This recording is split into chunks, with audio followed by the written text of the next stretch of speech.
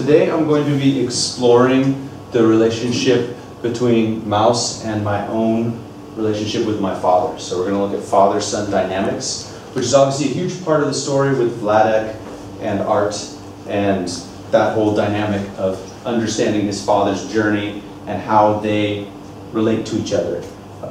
I'm Adam Crossley. Welcome. First similarity between the two fathers were both fathers were very good at building and fixing things.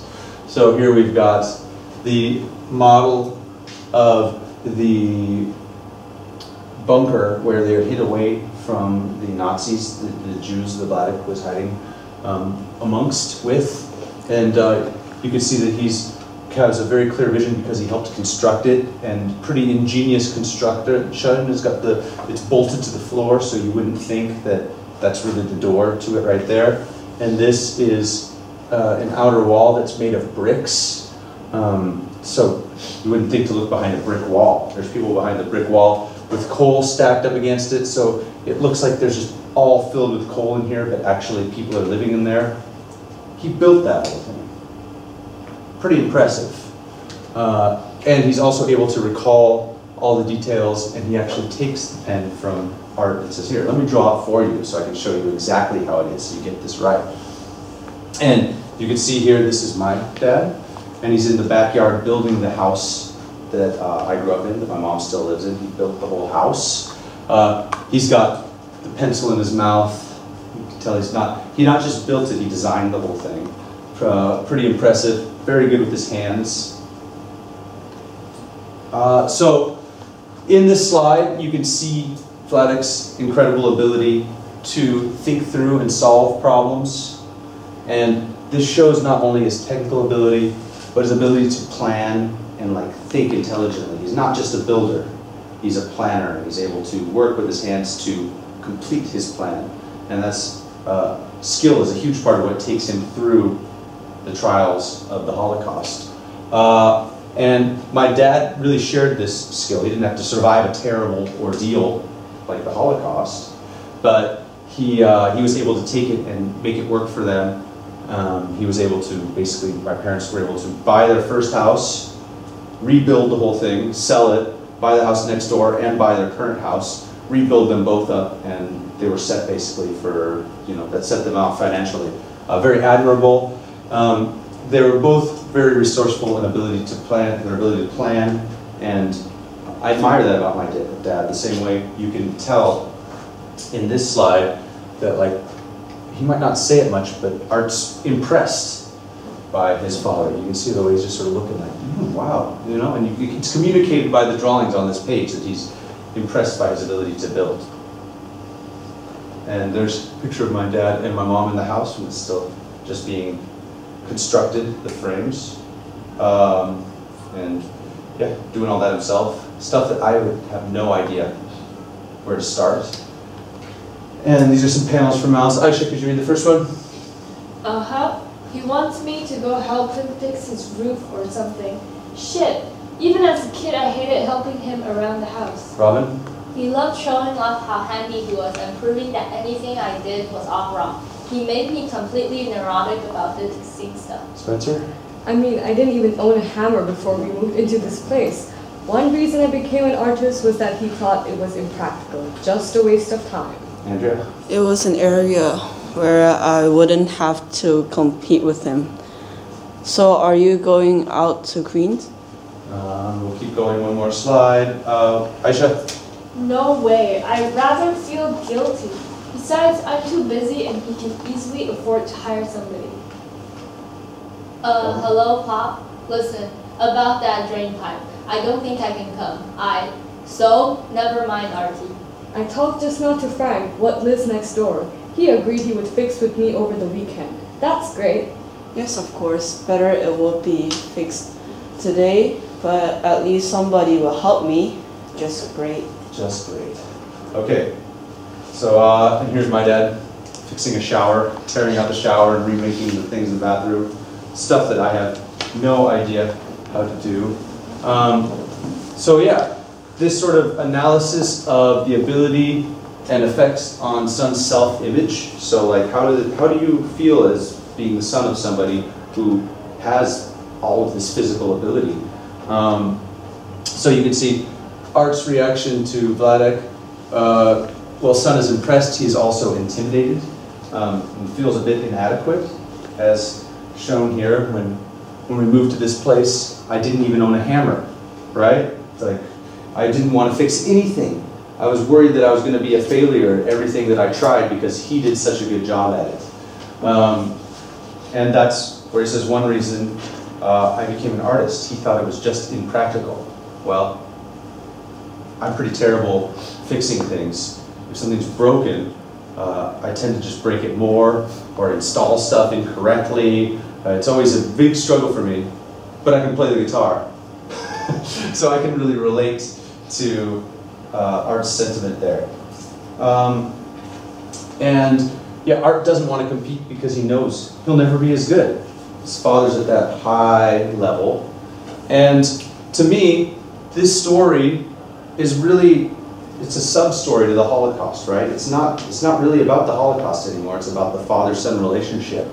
But it's those character dynamics that make the story come alive, that make Maus much more than just a Holocaust story, and make it really memorable and a unique perspective. And my dad was also very, very good at fixing cars, and I just remember that he would try to sometimes teach me, not very often, but sometimes he would try to teach me how to fix the car.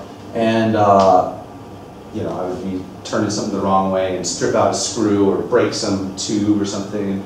I just always remember, God damn it, Adam, let me do it.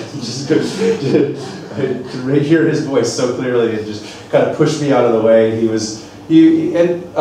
know, it wasn't out of meanness or lack of intention, but to be fair to him, I was not instinctively very good at that. You know, some people have a nice natural knack and they really want to fix things, and I was more like Art, like, can't you just call somebody to fix this? And I think that frustrated him, and he didn't have the patience to really work through, and I didn't have the patience to work through, so I'm a healthy part of the blame there.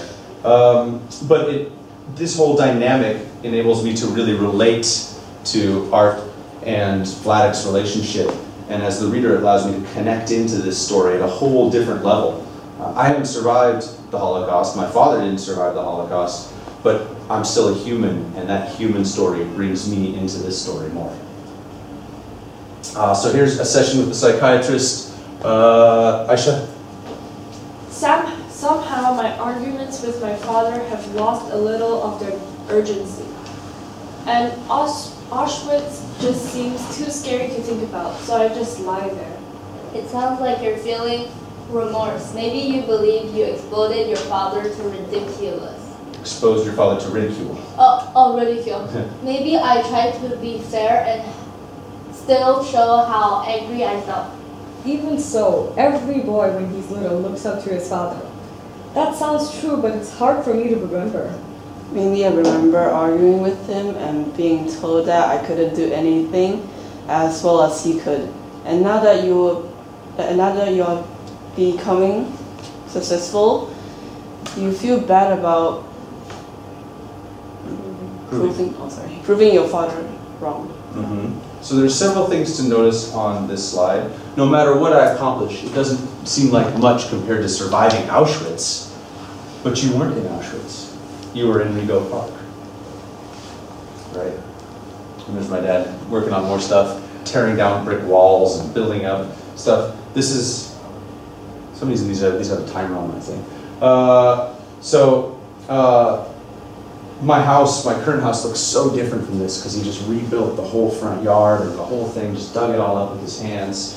And I wanted to do a little bit of comparison of guilt. If you look at the earlier slide, you notice that Art is a little boy in a mouse mask here, even though he's a grown man, he's a little boy. He doesn't call attention to that at all in the actual text. It's just a drawing detail to convey to readers how he feels infantile, how he feels hopeless, and really like childlike and unable to control his emotions, almost like a pouting baby or an infant that is acting very immature. That's why he conveys himself as this little small child. he's still angry. And you can see how angry he is in the way he's in the shadow here, and you can see the anger in his eyes. He's still angry when he thinks about these arguments with his father. And there's that theme of like guilt about, there's two levels of guilt here. There's first some guilt about how he's portrayed his father. Like, look, I've made my father out to be like this kind of hard person to deal with. And he's really great, you know, but I feel guilty about making him out to be so difficult. And then there's also the theme here of, in comparison to what he's done, look at what I've done. And I feel that way about my own father when I was telling you guys about the houses. Like, he rebuilt 2 houses by the time he was my age. By the time he was my age, he had already finished like working on his 2nd house, and he did it all like after work. You know, he had a normal job too. For me, I'm kind of like, well, I mean, I've made some albums, but it doesn't. There's something a little bit less tangible about it, so I can feel a little bit guilty, like I haven't accomplished as much as he was able to. And also, even this presentation is sort of like a sensitive thing for me, talking about my relationship with my dad, and I look up to my dad a lot, but I realize this presentation comes across as me criticizing him a little bit, so I can really relate to Art's kind of guilt too, where you want it to be real, but it's hard to be real without criticizing people.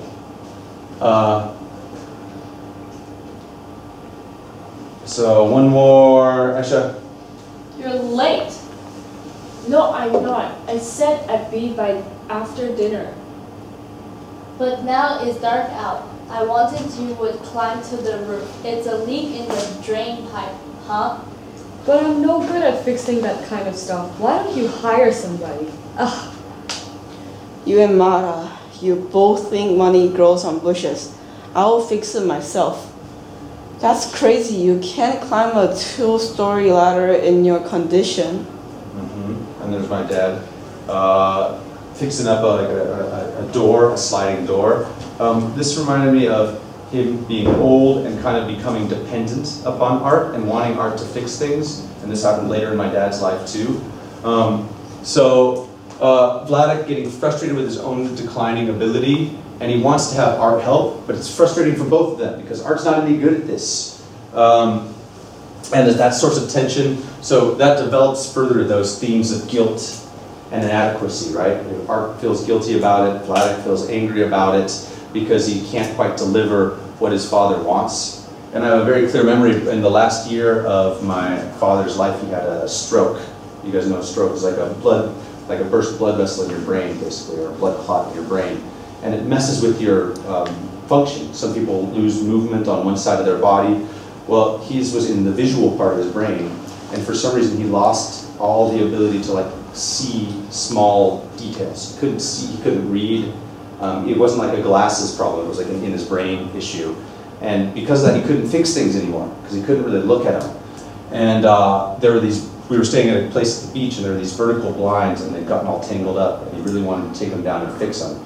And he like knew there was this part where you had to like clip inside and push something and like pop it out. And he was like, I was trying to help him with it. He's like, just push the screwdriver in there, and there's a little ledge, and you have to push it up over that ledge and pull back on it. And I was like, we were trying to do it for like 30 minutes. And he's like, oh, he's like, it's so easy, just push it in there the right way. He's like, oh, he was so angry at his eyes. And he was also like, he wasn't that mad at me, but you could see how much the situation frustrated him.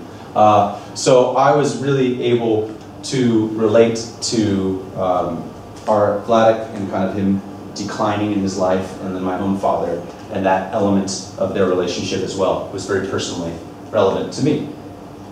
And to me that finalized with this slide, which we've talked about before, but let's just read it out one more time, Aisha. But this what I just told you about.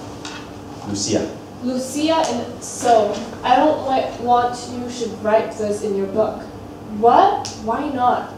It was nothing to do with Hitler, with the Holocaust. But Pop, it's great material. It makes everything more real, more human. I want to tell your story the way it really happened. So this connects to this whole idea of, this is obviously about Lucia and about the Holocaust. It's not about the relationship between Vladek and Art, but Vladek and Art is part of that realness. He's making his story real by including these themes that other people can relate to. And he does it even here with the black and white background in the panels, showing kind of black. This story's about the Holocaust, it's black and white. And then down here when he's conveying the real world, it's shades of gray. And those shades of gray connect and make this story more meaningful for me as a reader. So, to finish up, I want to read the poem Follower by Sivis Heaney, which is a poem that deals with very similar themes and ideas, and maybe have a brief discussion, depending on how my time is. How much time have I used, Jessica? You used 15 minutes now. I'm at 15 already. Okay, then we're just going to read quickly, and I'm going to leave it with you to think about how this connects to my presentation, okay? My father worked with a horse plow. His shoulders glowed like a full sail strung. Between the shafts and the furrow, the horses strained at his clicking tongue. Inexpert, he would set the wing and fit the bright steel-pointed sock. The sod rolled over without breaking at the headrigg with a single pluck. Of the reins the sweating team turned round and back into the land. His eye narrowed and angled at the ground, mapping the furrow exactly. So he's a farmer, and he's very good at it. I stumbled in his hobnailed wake. Hobnail is a kind of shoe, so I was a little boy trying to follow him. Fell sometimes on the polished sod. Polished dirt, interesting oxymoron. So his father's polishing the dirt, the boy's just stumbling to keep up. Sometimes he rode me on his back, dipping and rising to his plod. I wanted to grow up and plow, to close one eye, stiffen my arm. All I ever did was follow in his broad shadow round the farm. I was a nuisance, tripping, falling, yapping, always. But today it is my father who keeps stumbling behind me and will not go away. Cycle. The cycle. So the cycle is not the main part of Maus, I would say, but an important part. And for me, it allowed the story to resonate more deeply and leave a more lasting impression. Thank you.